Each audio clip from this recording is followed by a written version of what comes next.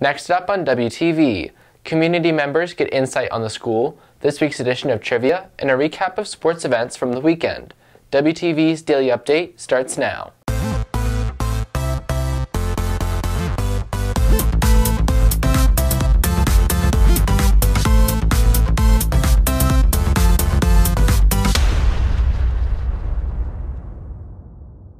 Good morning, Red Hawk Nation. Today is Monday, February 11th, and I'm Wade Glover with today's Daily Update brought to you by Wingspan TV. With more than 70 schools in Frisco ISD, it can be hard for the district stakeholders to know everything about every school. But the Frisco ISD Insight program gives district and community leaders a chance to get a behind-the-scenes look into the schools, and on Friday, the group was here on campus. WTV's Vivek Sundaraman has the details. Featuring district leaders and community members, the group spent most of the morning on campus Friday, where they checked out the school's fine arts and athletic facilities. I think it's a good idea that they're coming out and looking at what we're actually doing, because this is their money, that's their money they're funding to us, and like to see how much we've grown and like that we're using our money for like a good use. So I think that's a good idea. I think it's good because we're making sure our money's being well spent and we're not just throwing away money, or at least they're trying to make sure that. So I think it'll be a really good thing for our school and our district. Campus Athletic Director Coach Chris Birch believes that Insight Tours also offer a closer look at what athletics is like on campus. The Insight Tour is just a group of parents and community members, and the hope that we want to accomplish is just a chance for them to have an inside view of what goes on at Liberty High School with athletics. And not just that cursory view that you sometimes get if you just show up to a game, but what the locker rooms look like and what the turf room looks like and things that we do, that it's not just about X's and O's and winning games, but there's life lessons that we're trying to teach through athletics here at Liberty High School. Reporting for Wingspan TV, I'm Vivek Sundaraman. Donating usually comes in the form of things such as canned foods or money or clothes or even blood, but one graduate is brushing out a different way to help the community. WTV's Brent Salakis has the details. Hair We Share is an organization that allows you to donate cut hair to anyone around the United States who may have had a condition that results in hair loss, and also allows you to track your donation on their website. Hair We Share is an organization that takes people's donated hair and turns it into a wig and then gives it to somebody who can't grow hair of their own. There are a lot of ways you can donate, but for me this is, something that it may not, save lives or do something like that, but it does, it can help, it can give somebody confidence, it can help them not feel so different whenever they're sick. It can just really improve somebody's overall, self-image. Wigs can take up to 10 weeks to make and must use hair that is at least 8 inches long. For more information on how you can donate, visit their website at www.hairweshare.org. Reporting for WTV, I'm Bryn Salakis. TJ Krylowitz tests students' knowledge on this week's edition of WTV Trivia.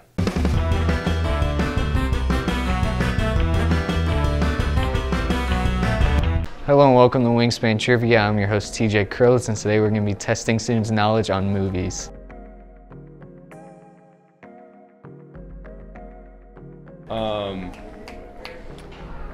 National Treasures.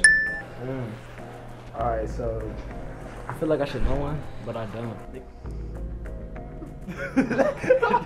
No. Wait. Does Luke Cage count?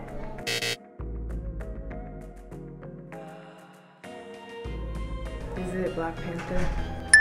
Black Panther. Black Panther. I want to say the Spider-Man universe movie. Probably Black Panther.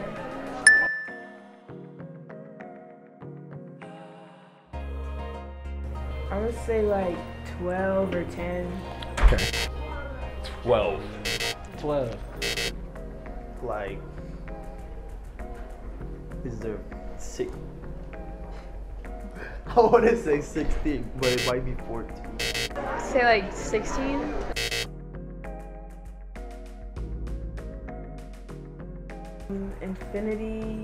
Avengers Infinity.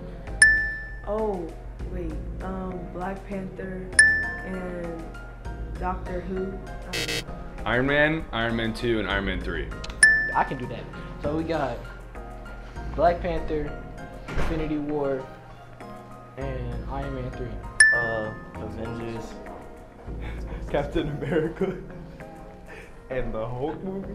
Okay, well, like, isn't there like 2 different ones? There's like Marvel and there's like a couple Yeah. ones. Iron Man. Okay. That's right, correct? I know that's gotta be one.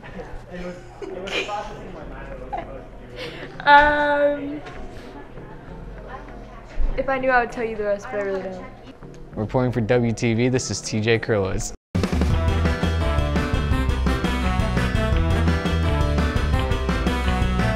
WTV Sports brings you a recap of this weekend's athletic events. A busy weekend for Red Hawk sports was headlined by the District 8 5A wrestling tournament. On the boys' side, the team had 5 first-place finishers in their respective weight classes. Seniors Precious Essien, Austin Widener, and Diego Lorenzo, junior Armando Vasquez, and sophomore Jax Brown.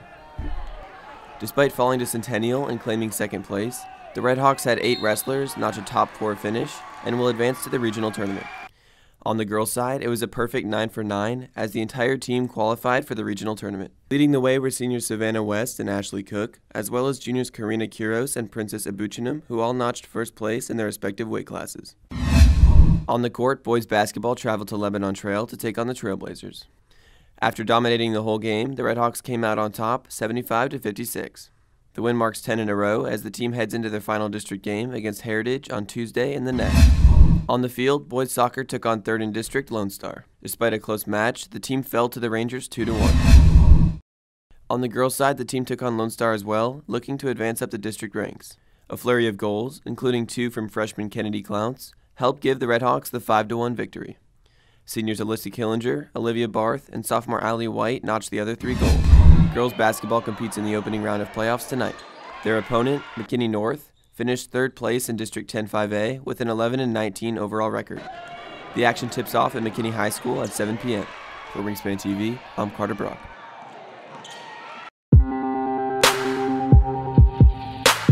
WTV's Isabella Santiago sits down with Robbie Gao and Vaishnavi Anna.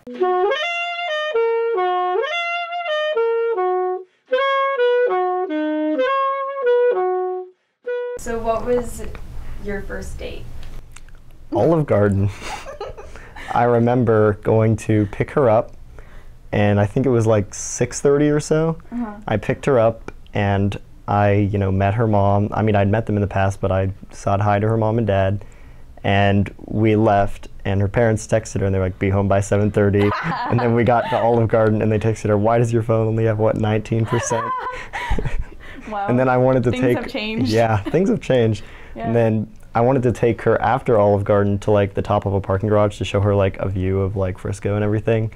And her parents like texted her like, "That store's closed. Like, why would you be going there?" Yeah, so we ended up going to the top of the Legacy West yeah, parking garage, and then I dropped her off at home at 7:30.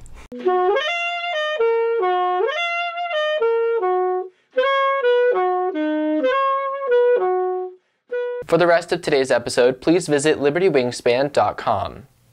If you're looking for more from Wingspan, you can follow us at Liberty Wingspan on Twitter, Instagram, and Facebook, or visit our award-winning website, libertywingspan.com. Please stay tuned for today's announcements. NHS applications are now available for current sophomores and juniors. Please see Ms. Bennett in room C216 or Ms. Duckworth in room C225 if you're interested. All applications are due by 4:30 p.m. on Wednesday, February 27th. Wingspan and WTV staff applications are now available in room C102. ISM applications are now available. If you're interested, please scan the QR code on screen. Applications are due on March 3rd. That's it for today's Daily Update. This is Wade Glover for Wingspan TV.